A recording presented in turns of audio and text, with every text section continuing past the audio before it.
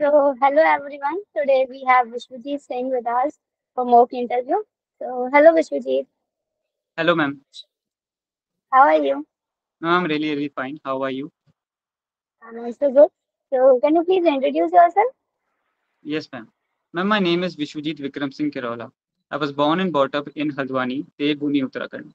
As far as my education is concerned, I have completed my matriculation from Birla Vidya Mandir Nainital with an aggregate of 80% in the year 2021 and my 10 plus 2 in APS Haldwani with an aggregate of 82% in the year 2023. My IMU-CET overall rank was 2505. Talking about my family background, I am son of Binita Kerola and Govind Singh Kerola. My mother is a teacher and my father is a businessman, and I also have an elder brother. Apart from this, I spend my leisure time listening to music, cooking food for the family mostly during the lunch time, and helping my parents regarding their indoor-outdoor work. And the goal in my life is to become a really good merchant navy captain in one of the prestigious companies. That's all about me. Okay. Vishwajit, as you are from Uttarakhand, can you please tell me something about Uttarakhand? Yes, ma'am. Ma'am, Uttarakhand was declared as a state on 9th of November in the year 2000. Uttarakhand is vividly famous for its religious sites, mostly famous for the Char Dham Yatra, which includes Kedarnath, Badrinath, Yamyotri, and Gangotri. In Uttarakhand, the highest Shiva temple, the Tumbanath temple, is also situated, and the highest Gurdwara, the Hemkund Sahib, is also situated in Uttarakhand. The India's highest dam, the Tehri Dam, is also in Uttarakhand, and the oldest national park, the Jim Corbett National Park in the district of Nainital, is also situated in Uttarakhand. These are some of the points regarding Uttarakhand. Okay, Vishwajit, great. Can you please tell me some of your strengths? Yes, ma'am. Ma'am, first of all, ma'am, I would say I'm a workaholic person. I like to do work. I usually help my parents regarding their outdoor or indoor work. Help my father regarding his gardening work and my mother at the kitchen. Secondly, I don't get homesick so easily because I was in boarding school for 2 years, and so I guess I have inculcated that ability inside of me from over there only. And I don't create excuses while I'm given a task. Okay, great. Vishwajit, can you please share your weakness with me? Sure, ma'am. Ma'am, I won't say that I'm weak or null in any of the subject or topic, but still I would say that I don't emotionally get connected to the task that I'm given. I simply take it as a job, and but merchant navy is like upcoming 40 years of my life, so I have to get emotionally connected to the workload that I'm gonna be given, and I guess that's the thing I lagged behind in. But now I guess I'm in a better stage than I was in before because I have worked on it very well. Okay, so what are you doing to overcome from it? Yes, ma'am. To overcome this weakness, I simply just consider that yes, this is the task that I'm given, and this is my life. So I have to be happy doing my task, and that's how I am overcoming it. Okay. From where you came to know about merchant navy? Yes, ma'am. Ma'am, to answer this question, I would like to throw some light in the past 2 years. When I was in my 10th grade, when I recently cleared my 10th grade, my father told me that merchant navy is a really good career to pursue for. And from there only, I got to know about merchant navy, and then I searched more and more about it, and I was really fascinated about this career. Okay. So, what is merchant navy according to you? Ma'am, merchant navy mainly deals with the transportation and trade around the countries and continents. It has many fleets of passenger vehicles and cargo ships too. And merchant navy is also the backbone of the international trade around the world.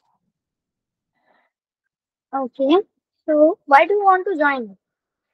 Ma'am, the main reason why I wanted to join Merchant Navy is because I like the work culture of Merchant Navy a lot. No third person could disturb us while we are on board doing our task, except our colleagues and our juniors and seniors. That's the thing I really like about Merchant Navy. And also, we get a very decent time to spend with our family, with a really good salary too. And that these are the things that fascinated me more about Merchant Navy and to join it. Okay, but why specifically deck side over engine side? Ma'am, I would say that I don't have a really good interest towards technical things, or I ever wanted to become an engineer. Although I know that if I worked hard on that field too, I would even become a really good engineer. But I'm choosing best over good. Okay, so can you please tell me the second law of Kepler's planetary motion? Yes, ma'am. Ma'am, Kepler's second law, also known as law of area, states that the planets revolving around the sun in an elliptical path sweeps equal amount of area in equal interval of time. Okay. And what is the second law of thermodynamics? Yes, ma'am. Ma'am, the second law of thermodynamics states that the entropy in the universe can never be negative, or we can simply say that heat would never transfer from a colder region to a hotter region. What is entropy according to you? Ma'am, entropy is the measurement of disorderness of any particle. For example, solid are more ordered as compared to gases, so entropy of solid is much lesser than gases. Okay. And why does skies appear blue? Ma'am, the sky appears blue because of Rayleigh scattering. What actually happens is when white light enters the Earth's atmosphere, it splits into its seven constituent colors. And out of those seven, blue, indigo, and violet are the colors which are scattered the most around by the particles present in the atmosphere. And the combination of these three colors gives the sky its blue appearance. Okay. So how does the ship float? Ma'am, the ship floats by Archimedes' principle. What is it? Ma'am, Archimedes' principle states that when a body is partially or fully immersed in a fluid, it experiences an upthrust force known as buoyant force, which is equal to the weight of the fluid displaced. Okay. What is the capital of Norway?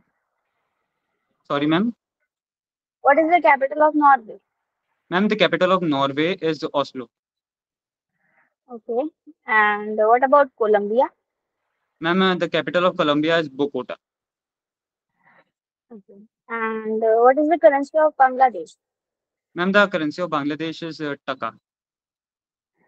Okay. And what about Japan? Ma'am, yen. Okay. So can you please tell me the sea route from Mumbai port to port of Plaxico? Yes, ma'am. Ma'am, first of all, we will start from entering the Arabian Sea. After entering the Arabian Sea, we would reach the Gulf of Aden. After crossing the Gulf of Aden, we would reach the Bab al Mandeb Strait, which is between Djibouti and Yemen. After crossing it, we would enter the Red Sea. After crossing the Red Sea, we would enter the Suez Canal and exit the Suez Canal from Port Said and enter the Mediterranean Sea, and by sailing towards the west, we would reach the Gibraltar Strait. After crossing the Gibraltar Strait, we would reach the North Atlantic Ocean. And by sailing towards the north, we would enter the English Channel. And after crossing the Dover Strait, we would reach our destination. Okay, Vishwajit, that's all. So can you please share your experience with us of IMU? Yes, ma'am. Ma'am, I won't say that it was a good experience, but I would say it was really, really good, good because when I failed in the August batch because I realized that I didn't knew so much of detail in about merchant navy and about the DNS and BSc course. So then I got to know about IMUmate, and where I got to know all the details regarding what are the questions we are going to be asked in the interview and the test that we are going to be facing during the DNS, and that was really really helpful for me. Okay. Okay, Vishwajit, thanks for your time. Bye. Thank you, ma'am.